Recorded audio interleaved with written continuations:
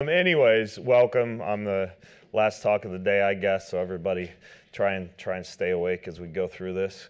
I was originally going to talk about hyperthermia and cold thermogenesis, and kind of had a nice little talk prepared, but man, like this whole different topic has been pretty fresh on my mind of late, and so I figured I'd come down here and share with you all something that I haven't shared before in this context. But if you do want to learn about how to take a cold shower, you could go to my website. There's a video that shows you how to turn the knob to cold and stand, and then when you're done, turn the water off. And that was the other talk I was going to give.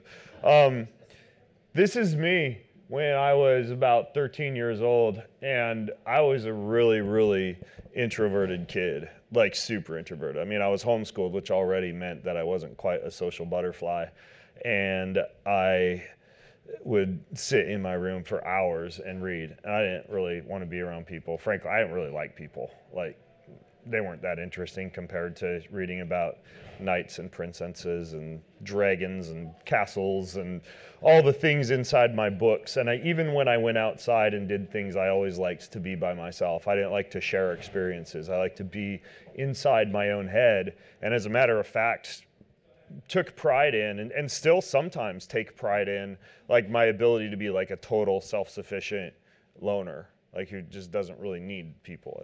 At least that's the story that I've told myself for a really long time, or had been telling myself for a really long time, that I was just like hardwired to be okay without people.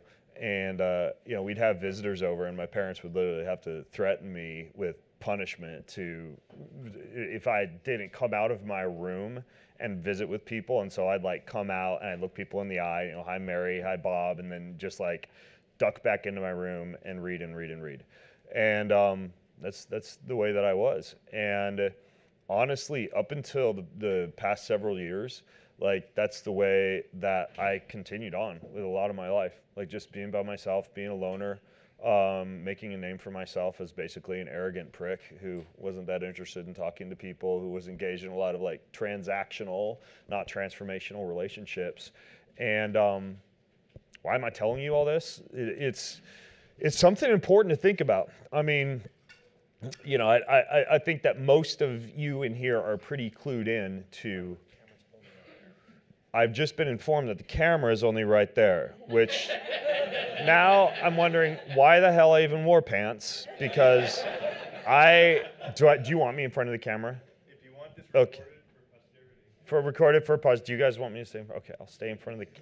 Now I feel like Pastor Ben, Professor Ben. They're full. So there's this condition. There's a condition that's very problematic and very, very widespread and increasing with great frequency. I think most of you know what it is.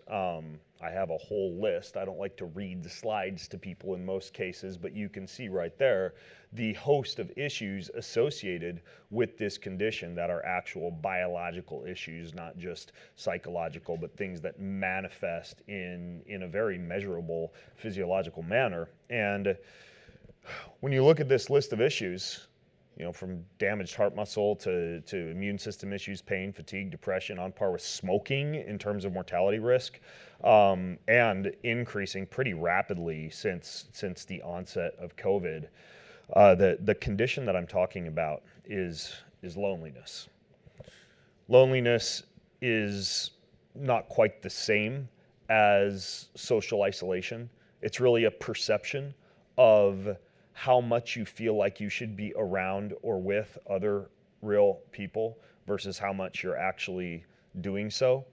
In a sense, there's very few cases where one can be socially isolated without being lonely, but people can definitely be lonely without being socially isolated. And we see a lot of that nowadays if we consider socialness to be something that we find via digital interaction, via things like social media. And that's one big glaring issue, is that a lot of these symptoms that I'm talking about manifest in people who have rampant access to 5,000 Facebook friends.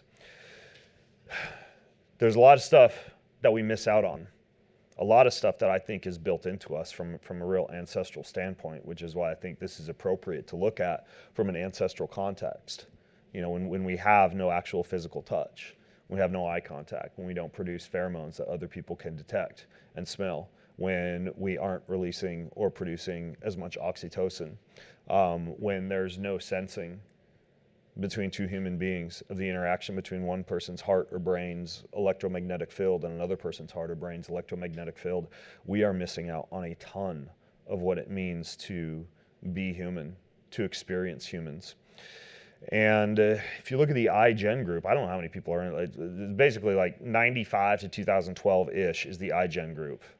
Admittedly, I'm kind of a dummy. I forget who the group is that comes after that. Who's the group that comes starting in, sorry, Aaron. Who's the group that comes in 2013 and onward? Is it, anybody know? All right. Well, what's that?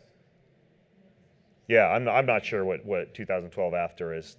But anyways, Generation iGen is basically some category you would fall into if you probably don't remember ever having had a smartphone. Just in looking at most of you, you probably, I don't know, who in here is in iGen generation? Like 95 to 2012?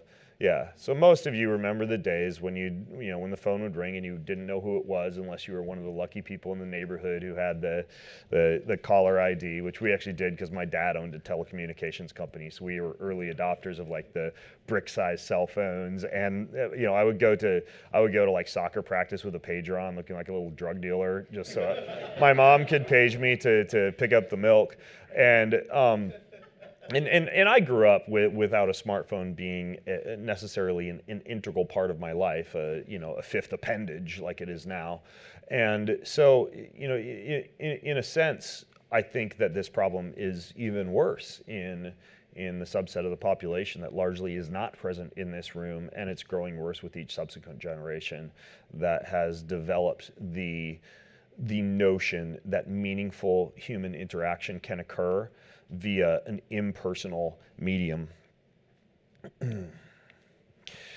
There's a book, it's called Reclaiming Conversation by Sherry Turkle. I'm going to give you all a few different book recommendations as I go through this, because I've discovered in my own path of realizing that introversion is not necessarily a noble character trait, at least not the way that we tend to think about it when it comes to self-sufficiency and independence. And those books have been really helpful for me. How many of you in here would consider yourself to be somewhat introverted? I'd imagine it will be more than 50% of the room, because there's a lot of really smart people in here, and we all know the introverts are smarter, right? At least we have our nose down in a book more. We have our nose down in a book more. But yeah, I do find that in more intellectual or didactic or university settings, et cetera, a lot of times people are a little bit more introverted because it's conducive to learning. But there are a lot of potential pitfalls to being introverted, and some of the books that I'll share with you I think would be helpful for you because they've been really helpful for me. Sherry Turkle not only talks about the mental health crisis, but also questions, as I just alluded to, whether or not we can actually form meaningful personal interactions through an impersonal medium, because there's really the prefix of an actual personal relationships that a lot of times is absolutely absent from that medium, meaning that the number of your Facebook friends or the people who you're interacting with on Twitter or Instagram or Snapchat or TikTok, those people whose feeds you're scrolling through as you're laying in bed at night all by yourself or in the afternoon and bored, there's very, very little that's occurring in terms of oxytocin or pheromones or any of these touch receptors or many of the physical, biological, ancestral mechanisms built into us that we crave. Hence, we are hyper-connected in an era of loneliness. And again, it's a growing issue. This isn't helping, right? The idea of being social but at a distance. Zoom. Who's been to a Zoom party? Like, yeah, they suck. They do. Drinking a cocktail. I mean, pants optional again. That's the only nice part about it. But But yeah, I mean, anyone who has been a part of those interactions knows it's different. I run a digital company. I run a remote company. We have huddles every morning. We have like 15-minute team calls for Keon and for Ben Greenfield Fitness, where we all come together and we talk and we chat. I don't even like it. I don't like it that much. I used to go down to Boulder where our offices are, and we'd all gather in a circle and meditate together and talk together and go on adventures together and have coffee together and hug and high five. And the huddles kind of sort of keep us together, but it really is an intensely different experience when it's pixels and zeros and ones.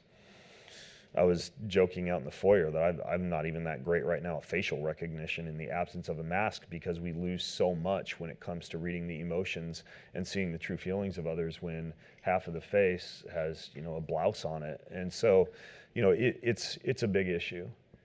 And the way that I think about it is this: when it comes to digital interaction and your Facebook friends, your Instagram crowd, your Twitter crowd, et cetera, you need to ask yourself, who will be crying at my funeral? That seems like a bit of a dramatic and potentially negative way to think about your relationships, but it really is powerful when you think about it. And it really spoke to me when I read those words in another book that I'll recommend to you, that is also a wonderful book to read if you want to become a little bit more hyper-connected to people. It's called I Like You More If You're More Like Me. John Ortberg, he's one of my favorite authors. And I'm actually going to read you what he says and why that spoke out to me so much. He says, "So who will not be crying at my funeral?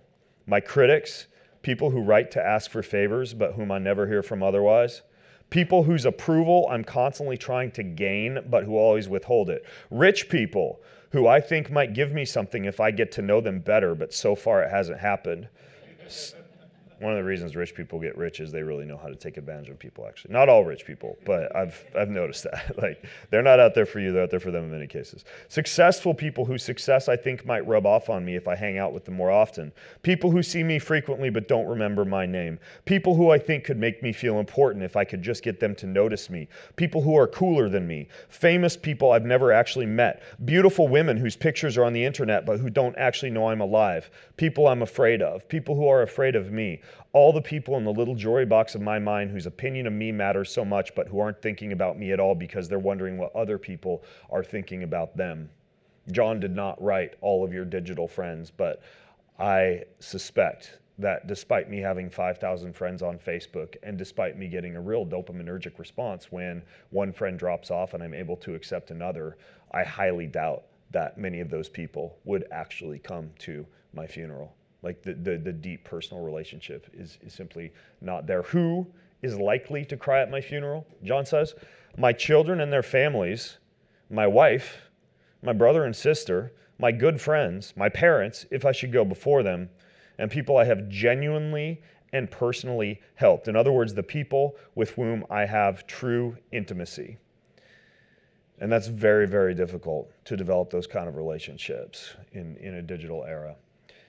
That's a question that I ask myself often. It might sound like a selfish question, but it's a good lens to look through. And I'll talk to you a little bit more about the ways that I've found to be super meaningful for building a community and combating this epidemic of loneliness. But a big part of it is me asking, when I get people together, how can I create a scenario as the chief executive officer of this experience, as another book called Friendship in the Age of Loneliness describes, as the sheriff of the good times? How can I ensure that I'm creating a network of people who will indeed cry at my funeral? And that's a really, really powerful way to think about the relationships that you're building. So the opposite of loneliness. Well, I mean, it's I think a somewhat obvious question, but I'll ask it anyways. What would you say the opposite of loneliness is? Connection. Community. It's another L word. You're all kind of right. Fellowship does not start with an L, Tucker. Fellowship starts with an L. Come on, you got to work with me here.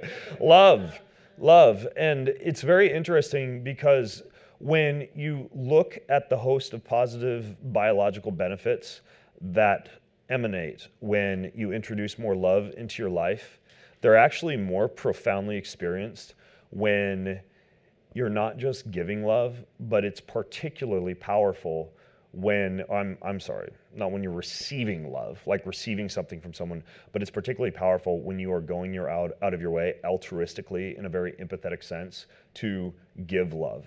So it's not just about other people liking or loving you. It's not just about having a network who will cry at your funeral.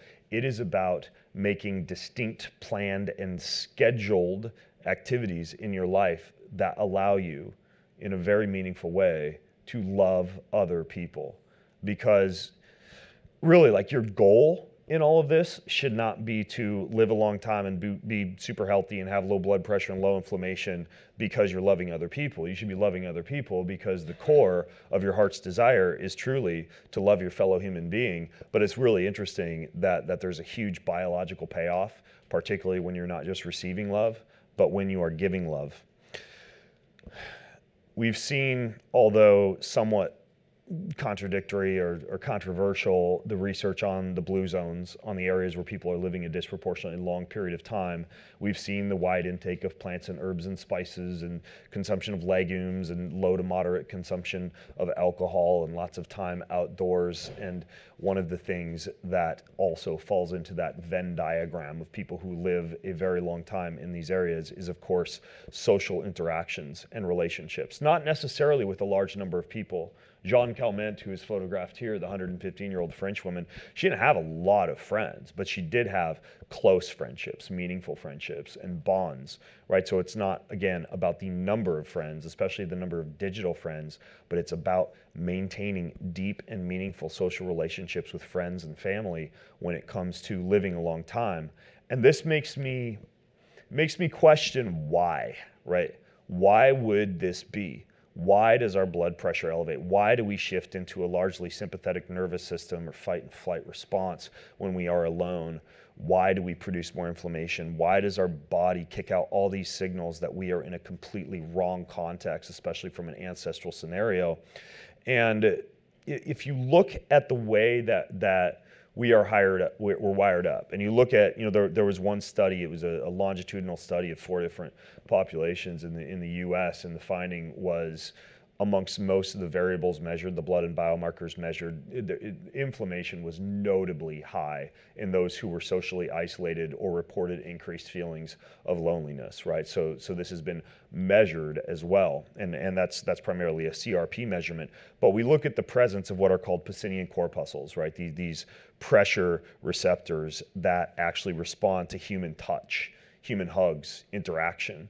We look at the effect of that pressure on the vagus nerve, and all of the things that can tone the vagus nerve, from singing and chanting and humming and breath work and all of these things that we do to align our nervous systems. Well, I would put human touch and human interaction into that category as well.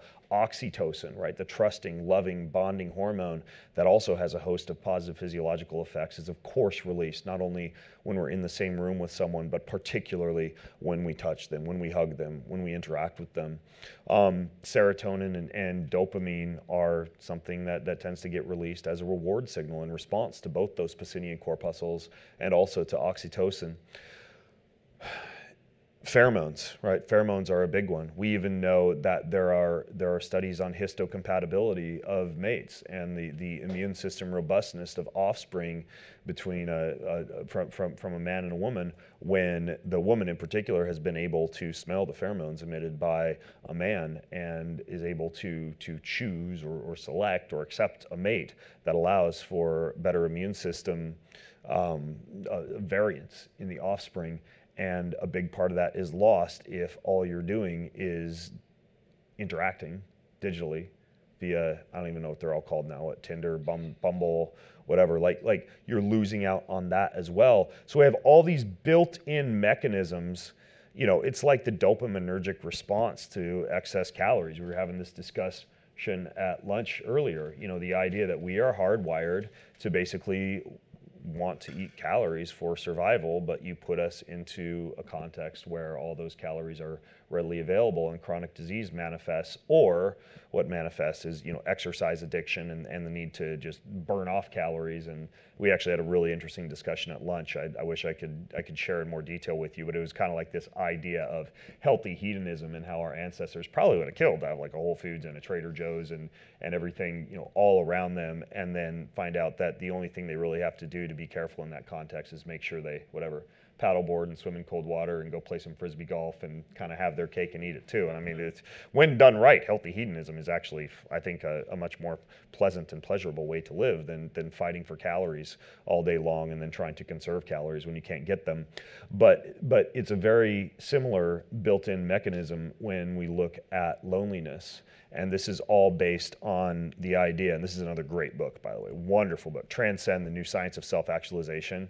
It kind of takes a lot of, who's the hierarchy, the Maslow's hierarchy. It kind of takes his philosophies and expands them in, I think, a much better way. But this is a quote from that book: "No human being is exempt from the dire consequences of loneliness, and no other basic human need satisfaction can substitute for a deep connection. Not money, not fame, not power, not popularity, not even belonging and acceptance, even though we often seek one or another of these other roots in the false hope that they will fully satisfy our need for connection." And a big part of this is because of the idea that in an ancestral context, being banished from the village, being isolated, being alone, no longer being recognized as a member of your tribe, no longer being amongst fellow human beings, meant a faster death. It meant that you were, unless you're really good at the TV show Alone, far less likely to survive.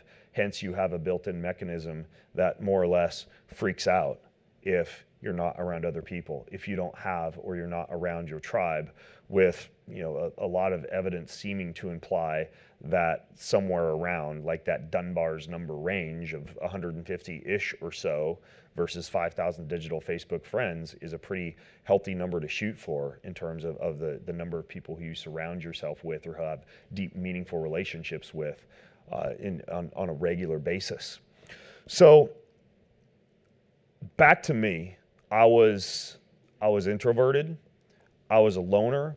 One of the first books that I read that made me kind of think about just like how I could not be a loner and how I could make friends. Because again, I love the idea of homeschooling and unschooling, and I'm unschooling my own kids and also introducing a high degree of social interaction into that scenario. But I didn't learn probably as well as someone in a group learning situation how to make friends and how to be social. And I'm sure that drove a little bit of my tendencies. But I read this book by actually a guy who lives down here in LA, Keith Ferrazzi. Has anybody read this book, Never Eat Alone? Yeah, and basically the whole idea behind the book is, and you don't need to go buy it now, go find people when you're at conferences or you're out in public or you're at home. Figure out a way to eat with other people and have dinners with other people. And while you're having dinner with other people, basically love them as much as possible. Make it about them. Ask about them. Ask how you can help them. And turn the entire thing into just an awesome exploration of them. And the results in terms of deep and meaningful relationships formed over food come back to you tenfold. And he doesn't deny the importance, and neither do I deny the importance of social media. I think social media is wonderful, but it's wonderful for fostering these kind of interactions. I mean, it was pretty annoying back in the day when you wanted to meet friends for dinner and you literally had to call them and say, okay, well, let's meet at 8 p.m. in such and such a restaurant. And then you just drove there and you just had faith that they were there, and you'd show up and maybe they were there and maybe they won't. And if they weren't able to make it, they you can't get a text. And there's all sorts of very convenient aspects of social media when it comes to fostering deeper, meaningful personal interactions. But when used all on its own and considered to be, the final form of social interaction, it's not that helpful. I want to share with you, based on that trajectory that reading Keith's book got me on, about 10 different tips that I have found to be incredibly useful for myself, for building relationships, building community, building friendships, and becoming less of an introvert and embracing less social isolation and loneliness. The first is volunteering. There are a ton of different ways to do this.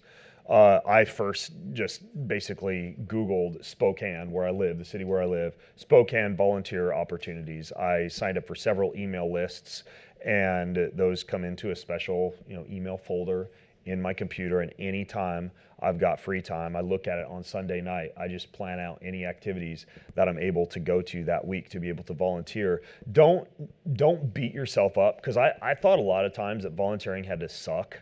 Like it was like weeding your neighbor's lawn, or like, going out and I don't know, like building a rock wall for somebody. But for example, like I love parenting. I love raising my children, and I love learning a lot about what it takes to be a good husband and a good father. And I'm still learning a lot about that. But like I went down to a local center that basically connects men who are fathers with men who are new fathers, and usually men who are new fathers coming into a home that's fatherless, meaning like the woman typically basically had a baby, the father left, and so these new fathers step in. So it's called Strong Fathers, and I can go down there on Monday nights and go on a walk or have a meal or just sit and chat with a new father and share some of what I've learned with them. Another one that I love to do because I love to cook.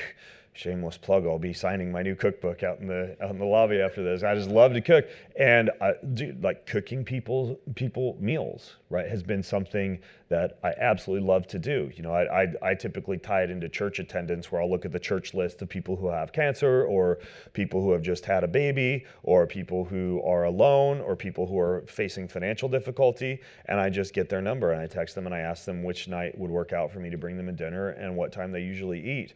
But it's like, I love to cook. I'd probably do this and just go drop it off in the middle of a park and leave it on a park bench because I love to cook so much, right? But the idea that you can take passions and skills that you already have and weave them into just loving others with those passions and skills is something you can give yourself permission to do. On the resources page for this presentation, which I'll show you again at the end, I have a URL for you. I'll list a lot of different kind of ways to find volunteering opportunities in your community, but that's a big one. I mean, and fortunately, that's something I did since I was a kid. My parents did Meals on Wheels. Anybody else in here do Meals on Wheels? It's really cool. It's where you deliver, you just basically, you go pick up a bunch of meals and you deliver them to people who need those meals. And yeah, they're not like super healthy ancestral whole food meals, but it doesn't matter. It doesn't matter at all. It's like if you're surrounded by a bunch of people you love and you say grace over your deep fried Twinkies and eat them, I think they're healthier.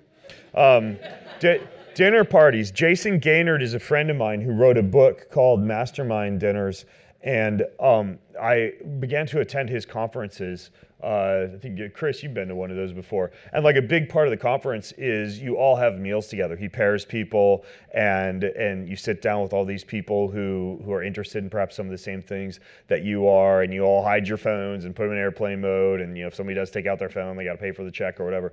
But this idea of gathering around food is so important. I think it's one of the reasons that food is so sacred, because people gather around it. Just that concept of breaking bread together and drinking together and eating together and sharing a meal together. What I do is I have a Google Doc, a tab always open on my computer, with my 8 billion other tabs always open on my computer, but I have it there anyways, and it's a list of all my friends. It's a list of all my friends. And like there's a lot of fancy software programs that collect and curate your list of friends and help to manage all of this for you, but I haven't yet started to use those. However, I have one Google Doc. It's got all the friends. It's got their number, their email, and what they do if there's any context. And then every single week I sit down, I identify one day that week, I mix and match typically about anywhere from 4 to 8 invites. Jason says the magic number for like a restaurant dinner is 6 to 8. For like a home dinner, it can be a lot more because there's kids running around and everything. But this idea of hosting dinners, it's so powerful. And we were even having a lunchtime discussion about how I didn't have, about a year and a half ago, many people in my community, like many folks I'd roll with, who were super interested in the stuff that you and I talk about here, like health and biohacking and nutrition. And what I've been able to do is actually build a community. I've got like 10 to 12 different guys now who I can go out to dinner with or have over to play frisbee golf or paddleboard or whatever. And we can actually talk about all this stuff basically because they had a grass-fed, grass-finished steak at my house last year, and we got into a conversation about grain-fed versus grass-fed. And then all of a sudden that led down a path of, me showing them the infrared sauna in the basement and some of the cool biohacking devices and talking about fitness and sunshine and mitochondria.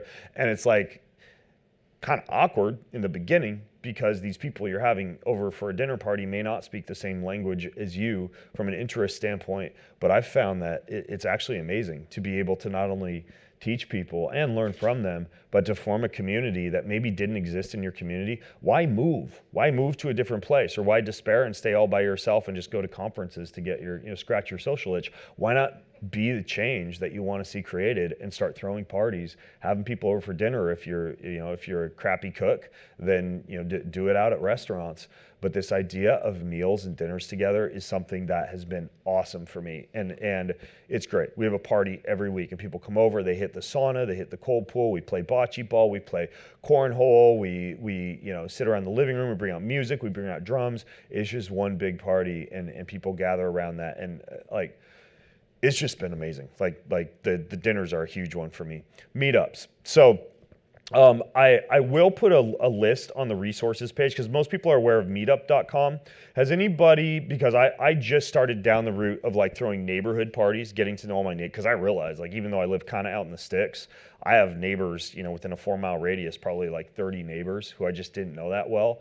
But I used Nextdoor, which allows you to create a community that's geographically appropriate for where you are. Anybody used that one before? Yeah, it's really cool. It's like Facebook for your neighborhood. There's meetups. There's another few that actually they were brought to my attention when I was reading that Friendships in the Age of Loneliness book. There were a few I wanted to share with you guys. There's one called let me find it. One called I thought it was really cool.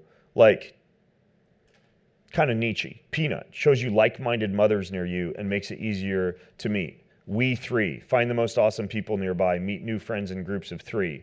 Meet me, meet, chat, and have fun with new people. Hilo, community management, messaging, and collaboration all in one place. And then Dex is another one. Hilo and Dex are 2 that I'm going to start into next month to be able to manage all your friends and like curate or collect all of your contacts together and be able to reach out to people in a little bit more organized fashion. And again, I'll put all these on the page for the presentation. There was one that was really cool. Walkie, a community where you say what you want to talk about and get to have a phone call with an interested person right away. It's still a phone, but it's something. And then there's one called Goodnight Zoom, remote storytelling with an isolated senior. But you know what? I have found, and this was more the case before COVID, nursing homes and care facilities, they're super open to you coming down and visiting. It's probably changed a little bit because the last few times I've called, because my sons and I used to go like to go down, and most of them have a piano, and we play guitar and play like old folk songs there at the local like the old folks center. And I'm like, what do you call them? What's PC? Can I say old folks center? But yeah, like that idea of connecting with old people. I even read books by old people for old people because I find so much sage wisdom in them. Like I just read a book called Gunlap, and it's just a book written by an old man giving other old men advice. And I figure, wait, if he's an old man who has a ton of wisdom telling other old men what to do before they get to his age, then I could read this and start doing this same stuff when I'm 30 or 40 or whatever. So look for elderly people as well. That's another really, really good thing. Church. Even though I grew up Christian and I still am Christian and I still love God and I love to talk to God and worship God, like I like to walk in the forest and be under the blue sky and the sunshine. That's when I feel most connected to the divine. Like that's where I can be deeply spiritual. So for me, church was just like, I got to go there and sing the song, shake people's hands, and pass around the plate. But I've actually realized, like in the past couple of years, church is amazing, and I think it's because I started going to church more after COVID. But you get to know people who are way different than you, who otherwise you normally may not have ever interacted with. You get to sing together. And when you walk into a church, like the energy, the intense energy compared to say like walking into a funeral is amazing, just because there's a huge amount of positive energy and peace and love and joy in there. The number of people who need help in terms of volunteer opportunities and ways for you to help people. Like if you go into a church, there's so many people who need help, and that's one of the reasons they're at church often. And I realize there's a lot of dogmatic religions who have done a great deal of horrific damage in history, and there's a lot of failures with the politics of church. But when it all comes down to it, that's yet another place most communities have that is amazing for building culture and finding people to have for dinner parties and finding people to help and volunteer with. Renewing forsaken family relationships. I started doing this a year and a half ago. I didn't get along that well with my sister or my brother Isaac. I was embarrassed about him. My brother Zach, I'm always like upset with him because he's flaky, and I'm always complaining about people in my family. But I realized that nobody's perfect, and they have issues with me. And so what I started doing was bringing the family together. As a matter of fact, this November I'm trying this out for the first time. I rented an Airbnb, and me and all my siblings are just going to go live in the Airbnb for 3 days and just hang out together and try not to kill each other. But we've been. Who else in here has like a brother or a sister or a mom or a dad who your relationship is just kind of sketchy with? And it's just kind of there, and we accept that that's normal. But that low-level angst and bitterness and anger that we now know, not only from traditional Chinese medicine, but then when we also look at the work of guys like Bruce Lipton and Biology of Belief, or the book The Body Keeps the Score, like that stuff sits with you biologically, and when it's a family member, it really sits with you biologically because it's part of your DNA too. So I just made a list of all my family members who I just needed to make things right with, or have just a really good, open, honest, transparent relationship with. And I've been working on mending all those relationships, and it's culminating in that big Airbnb get together in November. And so think about your family too, not just community and friends. Reclaim Real Conversation. This is the title of the book by Sherry Turkle that I was telling you about. And really one of the big ones for her is just like putting down your phone during meals, and also figuring out how to have meaningful conversations during meals. Like something that goes beyond like, where are you based out of? And this sweet potato slaw is really good. There's actually some really good ideas in this book. Friendship in the Age of Loneliness. We keep at our house these table topics cards on the table, and sometimes bring them out to restaurants. And it's everything from what kind of superhero would you want here eating with us to, what's the hardest decision that you had to make last week. And I keep a list like this on my phone anytime. I mean, try it tonight at dinner. Who's going to the dinner tonight for AHS? Like maybe not the best platonic sleepover you've ever had. I don't do a lot of sleepovers. But if you could travel anywhere tomorrow, where would you go? Who in your life makes you laugh out loud? When's the last time you cried? There's actually this really cool essay you can find if you Google this. It's called 36 Questions That Lead to Love. They actually developed 36 questions that when couples go out on multiple dates and begin to ask themselves these questions, there's a greater degree of intimacy and a greater frequency of falling in love. And they're actually really cool questions that you can do with your kids or your loved ones as well. I always have table topics on my phone, on the table. I mean, if any of you sit with me tonight at dinner, let's totally do it. Like I love to play table topics, but this idea of reclaiming real conversation, I find one of the best ways, like the low-hanging fruit for that is indeed table topics. Okay, the next is to love people. And this may seem quite simple, but I'd be remiss not to bring it up. Any decision that you make in life, and this is even the way that I run my businesses, right? I don't look at the bottom line. I don't look at money. I don't look at monetization. I simply ask myself, how many people can I touch? How many people can I love? How many people in here have a purpose statement for life? Like a clear, single, succinct purpose statement that gets you out of bed in the morning. If you don't, you should. I'm serious. Like having a purpose statement for life is one of the most precious and meaningful ways to live. Right. And I have an essay on my website, How to Find Your Purpose in Life. I have a book I just published called Fit Soul. And in that book, there's a whole chapter devoted to finding your purpose in life. But I tell people, find your purpose in life. What did you like to do when you were a kid? What put you in the flow, in the zone now? What kind of things are you naturally good at? But you write that purpose statement, and then the one question you ask yourself when that statement, or perhaps the paragraph before you've dialed it down into a statement, is sitting in front of you is, okay, how can I take this purpose and love other people? Or you can even just tack at the beginning or the end of your purpose statement, loving others, with this or that or this. And living your entire life with the idea that loving other people is basically one of the most important things that you can do with your life, and making every decision in the context of, does this love other people, or is this for loving me? Is this just for my own survival? It's an incredible way to live. It's an incredible way to live. So every decision that you make, think about how can you love other people, and start with your purpose statement. Serving may sound like it's the same as love, but it's not. Serving is when you're actually going out of your way to do something for someone. The way that we do this at our house is we gather as a family to meditate in the morning, then we gather again as a family to meditate in the evenings. They're very short meditations, 5 to 10 minutes long.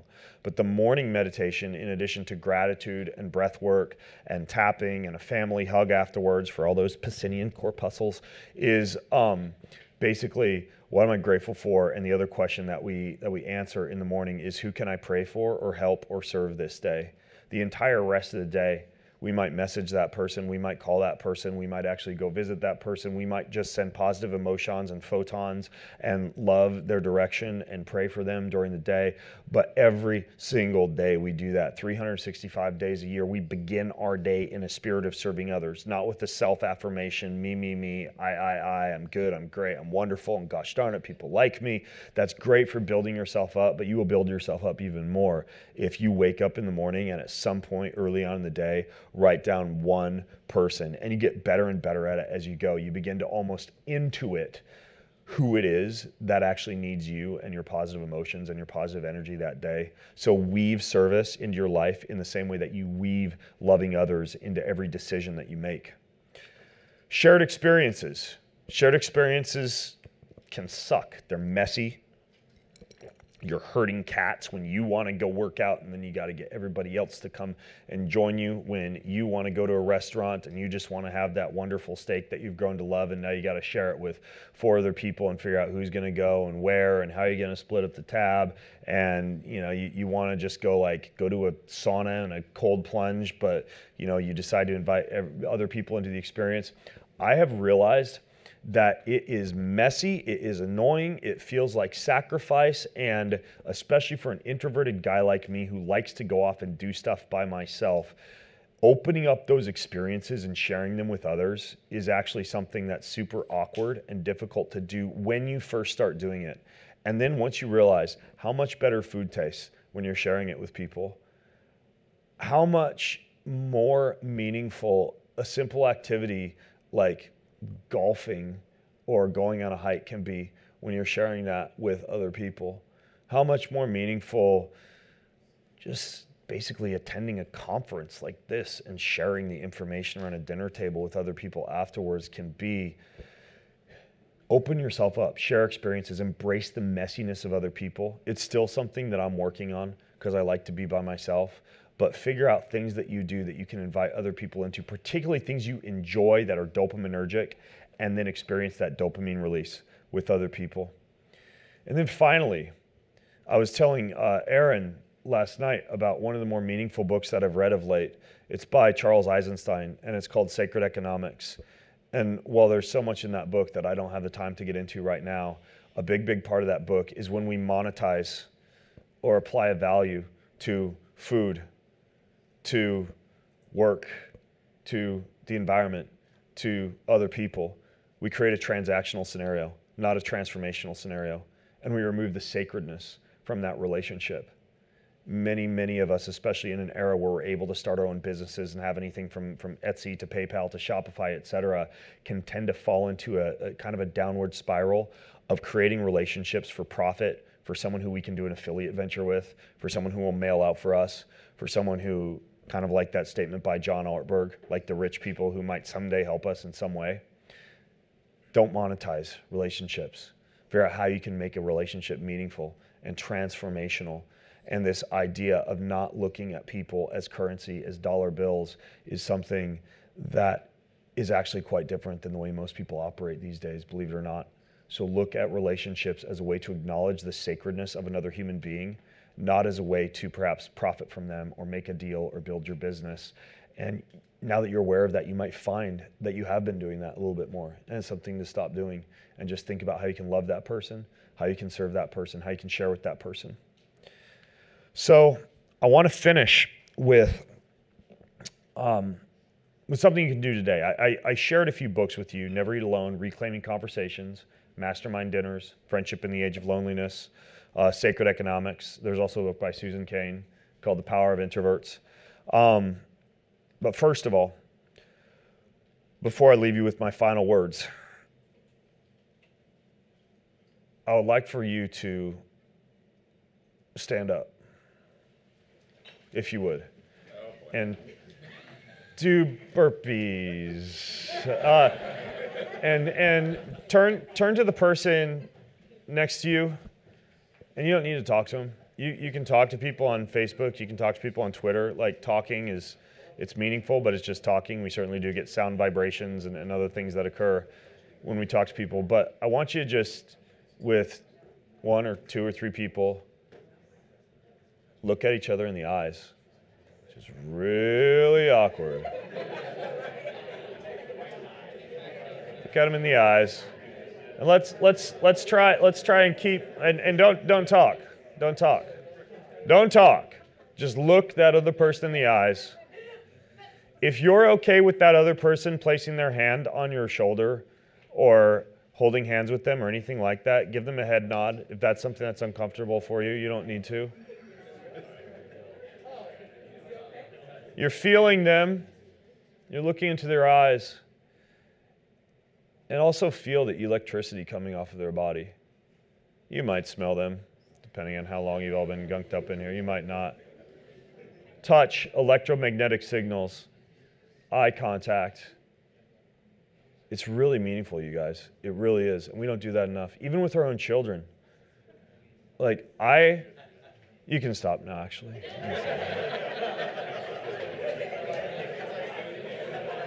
Every time I leave and I go somewhere like this, I stop and I look at one of my children in the eyes, and I just maintain eye contact for 2 minutes. And I'm almost done. Look people in the eyes more. Touch people more if they're okay with it. And even feel people, like actually feel their heart and their brain when you're with them. So you can create the world that you want to live in. If every single person left here and started doing some of the things that I talked about, I mean, it's one thing to talk about it, but it's another thing to do it. We can affect change. Like, the power is within our hands to do this. So I really, really encourage you to get out there, try a few of these things that I've talked about, begin to build real, meaningful relationships in an era of loneliness, and we can tackle this together. We just need to all help each other out. So thank you. I will be outside. I've got 2 of my books here, Boundless and Boundless Cookbook. So I will totally devalue books for you and sign them. But I'll be right out there. And when I'm out there, or at dinner tonight, happy to chat more about this stuff or anything else. And I promise I won't look with a creepy gaze into your eyes for too long. All right. Thank you guys. Thank you.